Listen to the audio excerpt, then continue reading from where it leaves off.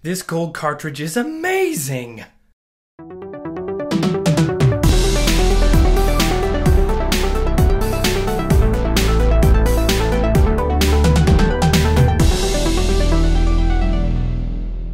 Hey folks, Nick Culbertson here. One of my most vivid memories as a child with video games is when I first got my hands on the Legend of Zelda for NES. I still remember my mom took me to the electronics store at the mall, and there it was, that golden box sitting on the rack behind the counter. My mom purchased the game, and then we walked away with that plastic bag clenched in my sweaty kid hand, full of anticipation. On the way out, we made a quick stop to the department store so my mom could try on some clothes from the sales rack. I'm sure I was badgering her to get us home right now. But at this point, she had completely perfected the skill of ignoring me entirely.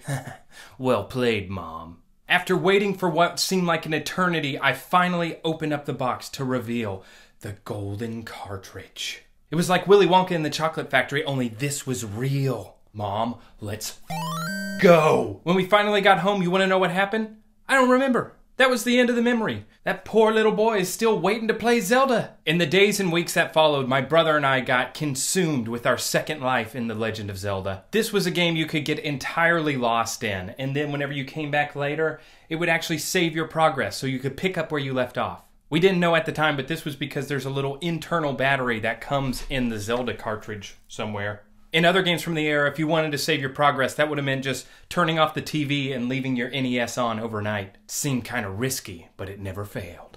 The game was designed by Shigeru Miyamoto and Takashi Tezuka. The development team that created Zelda was working on Super Mario Bros. At the same time. While Mario was the definitive platformer, Zelda became the archetype for the top-down action-adventure game. Games like Adventure for Atari had used the top-down screen-to-screen navigation view, but the graphics upgrade for the NES made it feel more like a world you could escape into. The art of Zelda leaves a lot open for interpretation. We can look to the Nintendo manual to see how some of these enemies were intended to be interpreted, but the beauty of having these characters depicted in so few pixels leaves it up to the player's imagination to fully render these characters in the player's mind. One such example of this is the enemy Pole's voice. Now when I see this character, I see a cute little bunny hopping around, but when compared with the Pole's voice artwork from the Legend of Zelda board game, you'll see this nose-haired nightmare fuel. What the actual? Famicom Disk System of Japan is where the game was first released. And just look at this. It has those big chunky embossed Nintendo letters, and it comes in a little paper sleeve like a little video game burrito. Miyamoto said with The Legend of Zelda he wanted to, and I quote, give players a miniature garden that they could put inside their drawer. And he didn't mean like drawers, like the drawers you wear, although that could work too.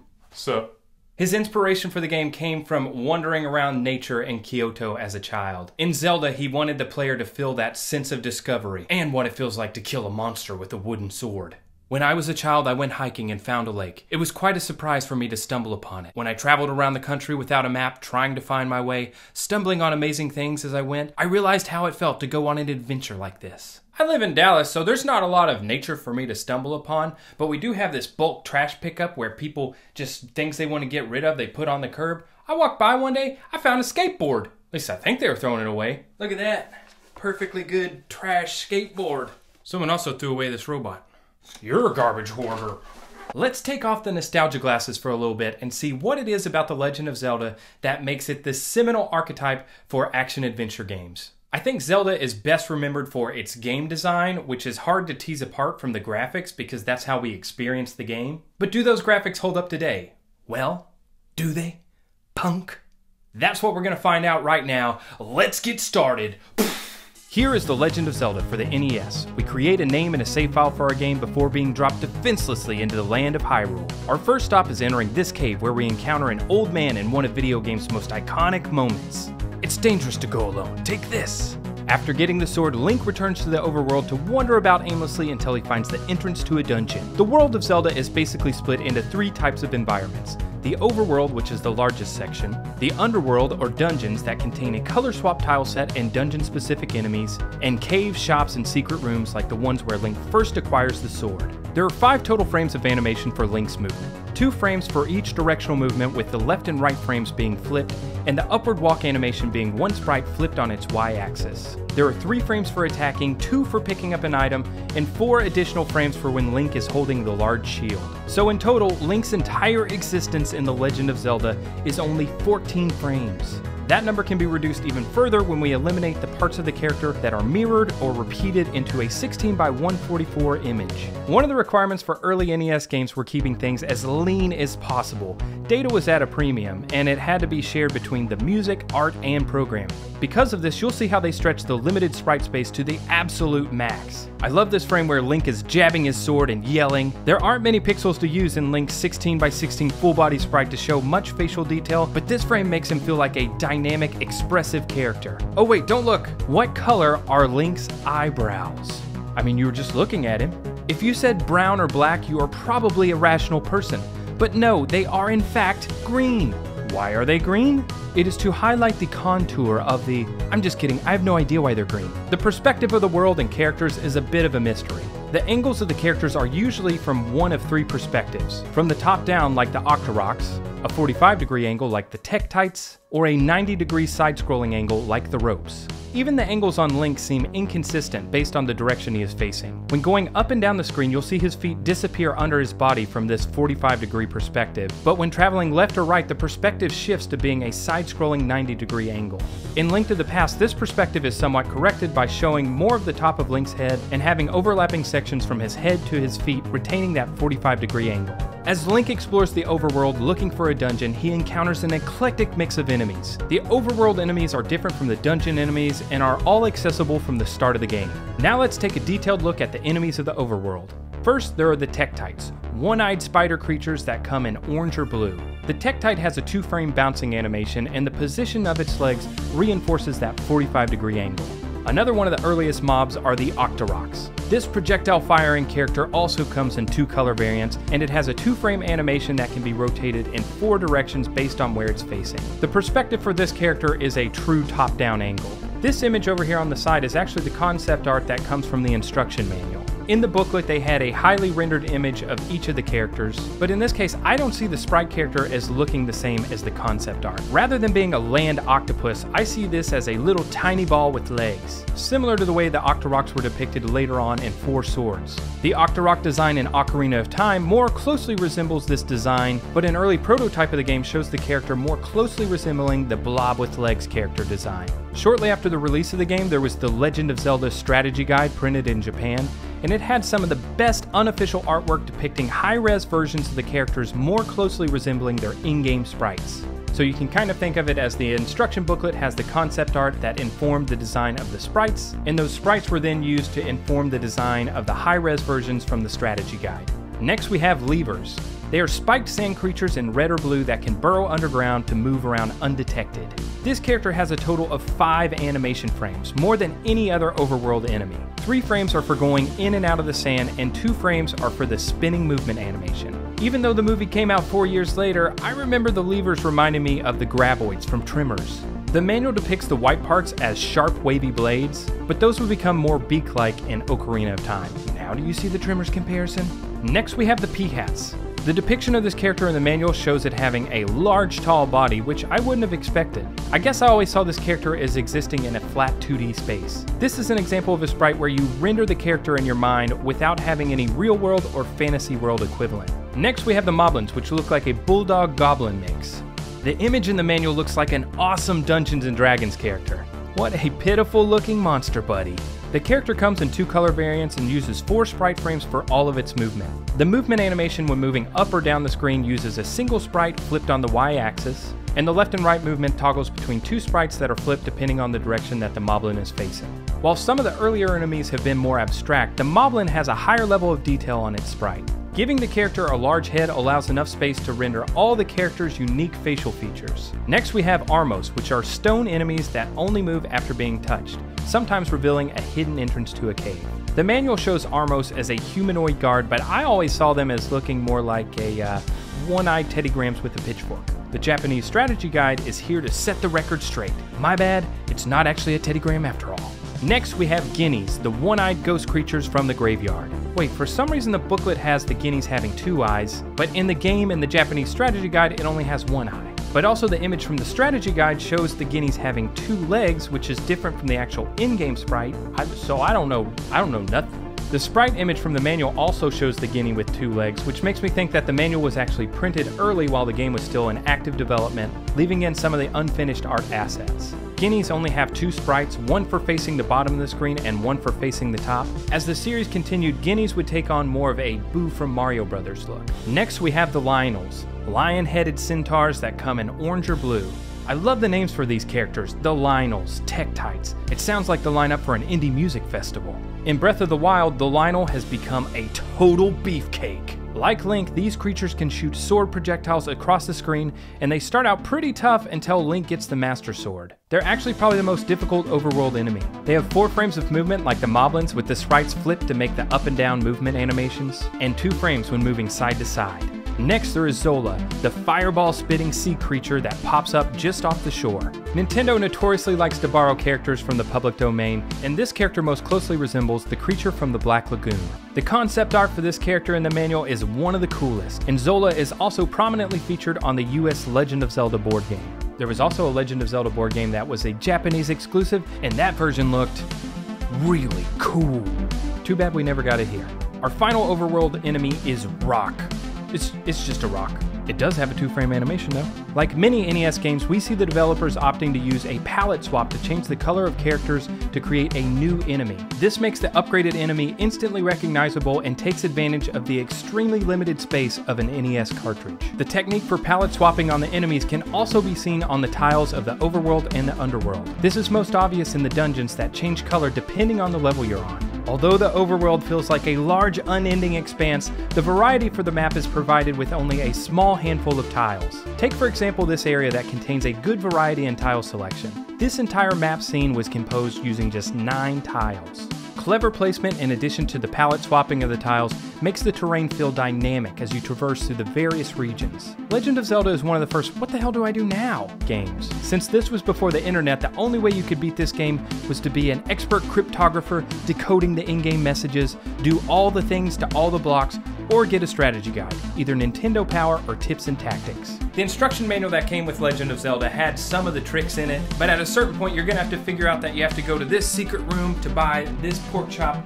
and then give it to this bad guy in this dungeon to be able to advance. Duh. As we make our way into the first dungeon, you'll notice that the world has changed. Each dungeon in the game uses the same tiles with the palette swap. It's a subtle change but effective in differentiating the levels and signifying progression throughout the game. This image shows all of the possible rooms that are created within a dungeon. From a technical standpoint, it's most likely that they created each of the rooms using an array, and then loaded these rooms accordingly based on which map piece you were on in each dungeon. But once again, with that limited amount of space on the cartridge, there was a finite number of rooms they could use to construct these dungeons. The walls for each dungeon room are exactly the same, with the exception of what is going in the place of the doors. The enemies for the underworld include an entirely new cast of characters. First we have Zol, the obligatory RPG slime monster. Zol is split into 2 smaller entities called gels when hit. These characters each have a 2-frame bounce animation which always faces forward. Next we have a snake enemy that's called a rope. That sounds like a grandpa joke, calling a rope a snake. Ropes have a 2-frame animation which can be flipped either left or right facing. This is the only character that doesn't face down at the bottom of the screen, and the perspective is more of that 90-degree side-scrolling angle. Next we have Keese, the little blue bat, and Vire, the large blue bat creature that explodes into 2 red bats when hit. Vire has a cute movement animation where he does a complete splits when he's hopping around the screen, but the character is much more menacing when we look at the art from the manual, and there's even this collage of enemies in the Japanese strategy guide that shows Vire in a much darker light. Pun intended. Next we have Stalfos, the skeleton. You can't have a dungeon game without skeletons, that's just the rule. Stalfos ties for having the easiest animation, being just 1 sprite flipped from left to right. Next is Wallmaster, the hand monster that can grab Link and send him back to the beginning of the dungeon. This was probably the scariest enemy as a kid. This little pinchy hand has a 2-frame animation, and it's still coming after me. Let's move on to the next one. Next we have Garaya, a little boomerang throwing bad guy in orange or blue.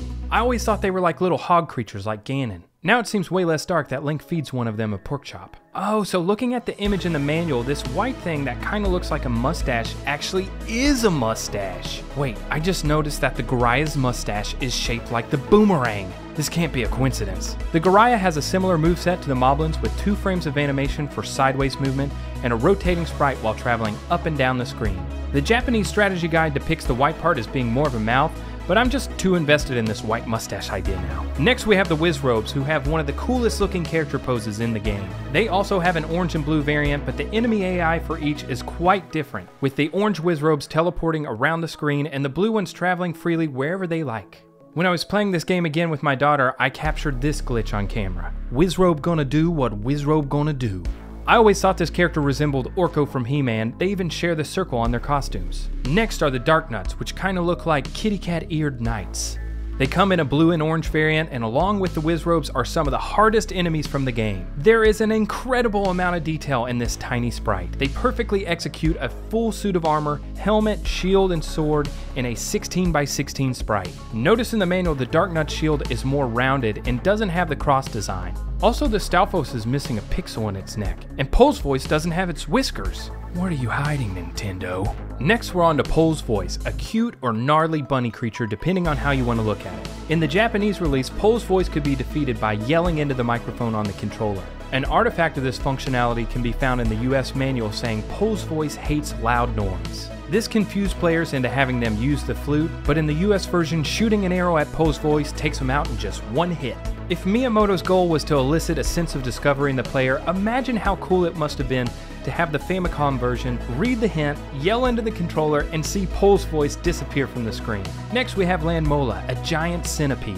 The concept art for this character looks totally wicked and extremely basic in the game. A similar character is Moldrum, the giant worm, which actually shares some of its sprites with the projectile fireball. Next we have the Like-Likes, 2 monsters that can wrap around Link when he's hit. I always thought these looked like a stack of pancakes, but my daughter thought that it looked like a hamburger. But if we take a look at the Like-Like from the manual, you will see something far less appetizing, like flan covered in hair. Next we have the Gibdo, a mummy having a dance party in the dungeon. I've decided one of my favorite things in any video game is whipping Link's boomerang across the screen. Like the Stalfos, Gibdo's animation is one sprite flipped from right to left. The character's rounded head makes it look more like Grimace from McDonald's, and I just realized all my points of reference in this game are based on food. Next is the Bubble, a static wrapped skull with a soft caramel center that when hitting Link makes him unable to use his sword for a short time. Our last non-boss enemies from the underworld are environment enemies, traps and stone statues. The trap sprite is very simple, but you immediately know what it is after you see it fling across the screen for the first time.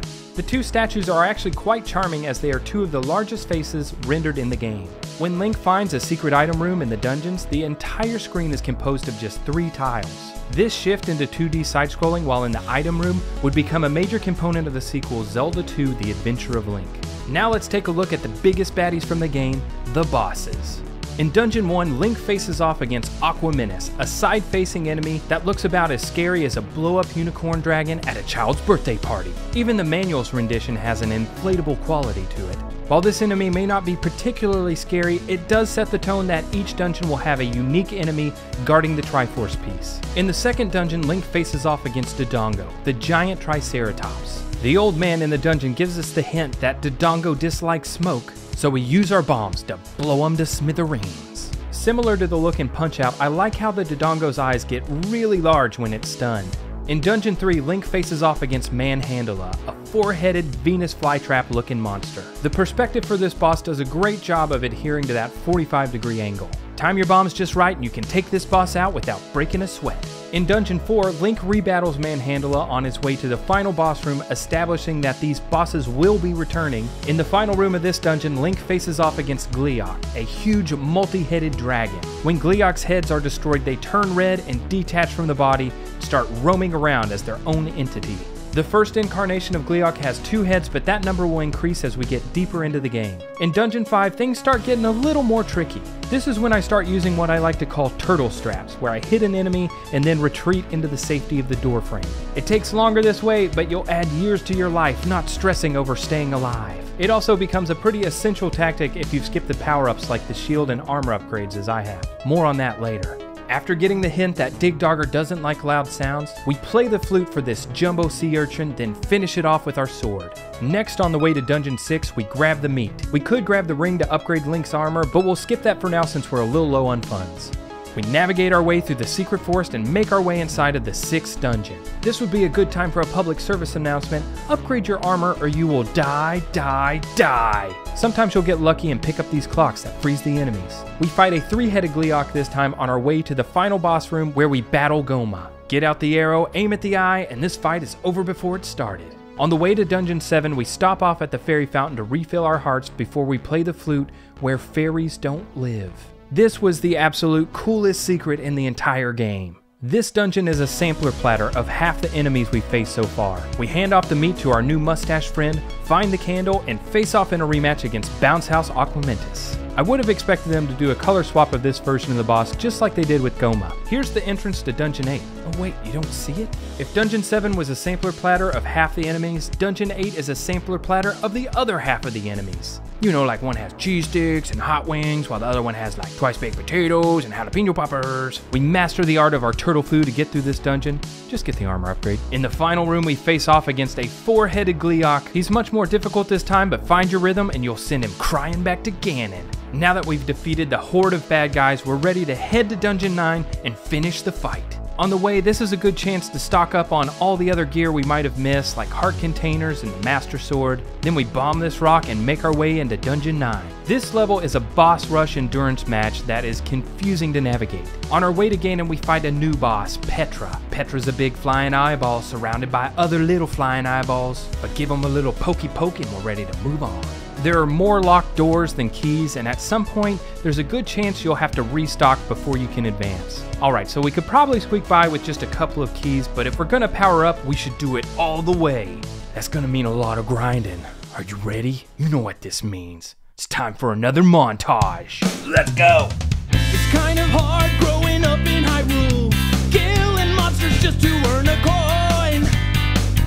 Debts are piling up and so are the bodies. I love the smell of tech types in the morn. Little Miyamoto running around Kyoto, searching for some clues. Headed for a lost wood, memories of a childhood in a dream come true.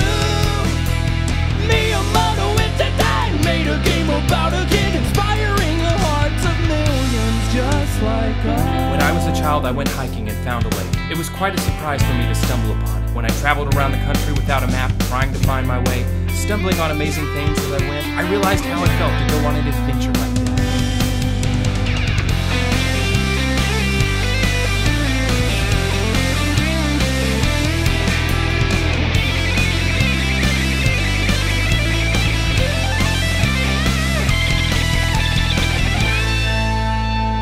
How do you like my new digs? Alright, time to beat Ganon. When Link has the new armor, it effectively doubles the amount of damage he can take. Even with that advantage, the Whiz Ropes can still do a massive amount of damage. As we make our way through the labyrinth of Dungeon 9, we finally arrive at Ganon's chambers. Ganon teleports all over the place, but if you go down in this left-hand corner, you can just spam your sword right into his belly. When Ganon is stunned, fire the blue arrow into him and blow his butt to Kingdom Come. Retrieve the Triforce and enter the next room to free Princess Zelda. Shoo-wee! God dog! Roll the credits! Thanks, Link. You're the hero of Hyrule. Finally, peace returns to Hyrule. This ends the story. At the end of the credits, there's a message saying another quest will start from here. In the second quest, things appear to be much the same until you get to this screen where now there is a shop instead of the entrance to Dungeon 2. If it was Shigeru Miyamoto's goal to make a world that people could feel like they were escaping into, then mission accomplished. To me as a kid, this game sparked my imagination, and that's why I love the artwork of The Legend of Zelda. The original Zelda got a 16-bit reskin of sorts with the release of BS Zelda. The BS stands for Broadcast System, not what you were thinking, potty mouth. The sequel to Legend of Zelda was Zelda 2: The Adventure of Link. I applaud Nintendo for trying something new, and while reinvention is a staple of the Zelda series, I think I personally prefer the top-down classic Zelda. Now I know a lot of you like Zelda 2 out there, and to be fair, I kinda suck at it, and a lot of times I don't like games I suck at, except for maybe Castlevania. Fans of the top-down style would have to wait until A Link to the Past on SNES, followed by Link's Awakening on the Game Boy. Regardless of the Legend of Zelda game you think is best, there's no denying that this gold cartridge is amazing! And that's it. Now you have warmed my eyeballs and seen what makes the art of the Legend of Zelda such a hottie. Now, years later, as an adult man-child, I have a new appreciation for The Legend of Zelda. As a game developer, I paid homage to this top-down style whenever I created my own game, Bumpin' Dungeon. But I'm not here to promote my own games. As a pixel artist, I recently took part in the Redraw Hyrule Challenge. The tile I reimagined was for L4, here's my version and here's the original. It's a collaboration between various pixel artists who are reimagining the map from the original Zelda game, but doing it in their own style. And as a gamer, I've gotten to relive the experience for the first time all over again, playing this game with my 4-year-old daughter. Anytime a secret is revealed, she goes, Thanks for watching the video, folks. Be sure to like and subscribe, and let me know in the comments what some of your earliest Zelda memories were. I'm curious to see if it had such a big impact on you all as it did for me. Now I'm off on my own adventure. See what kind of trash my neighbors are throwing out. One man's trash is another man's skateboarding robot. See y'all next time.